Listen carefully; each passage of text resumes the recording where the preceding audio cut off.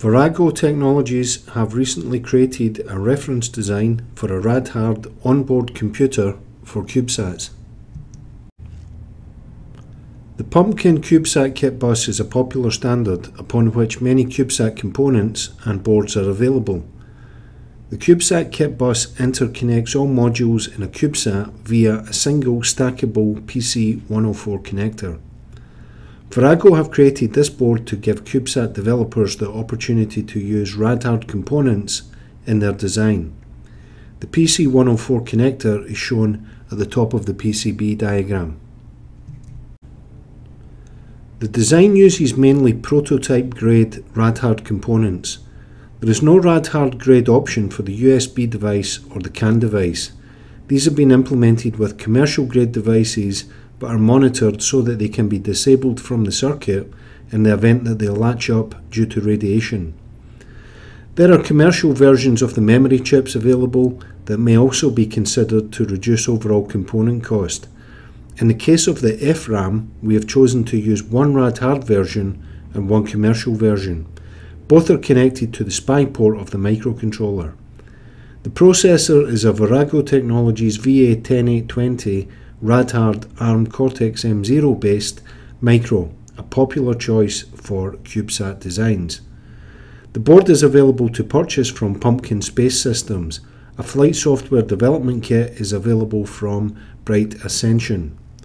In addition, the board design files are available from VORAGO.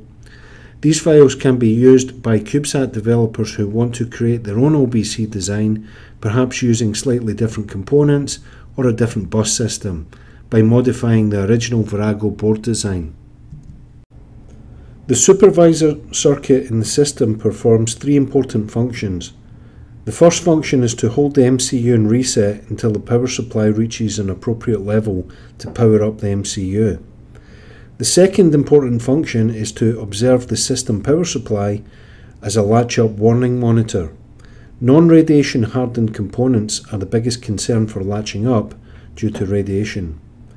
The third function is to act as an additional independent watchdog.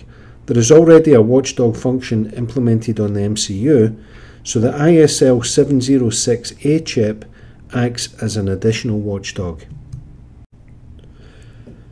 There are some non-radiation hardened ICs used in the system. There is a USB interface chip that is included to make bench development work more convenient. This interface is not intended to be used in orbit. There is a CAN communications chip included in the design. As this device is not Rad-hard, some special measures are taken to monitor and control it. If it latches up, the supervisor will be triggered by the voltage drop on the supply voltage.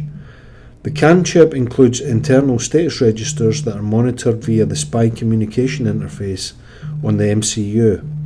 The 3.3 volt and 5 volt power supplies to the CAN device are gated so that the MCU can disable power to the CAN device and reset it if the status register data is ambiguous or indicates that an error has occurred.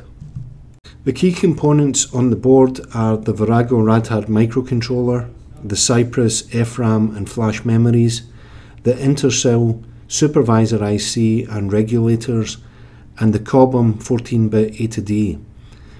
The board itself was constructed to Class 2 IPC 6012 and includes the PC104 connector, as well as a remove before flight switch, a JTAG connector, CAN connector and USB Type B connector.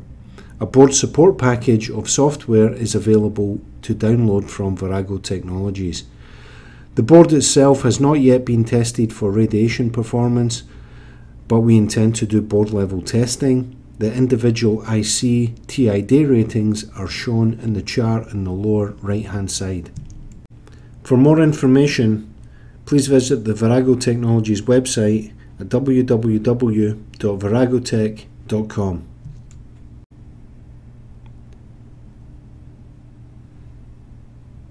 Thanks for watching.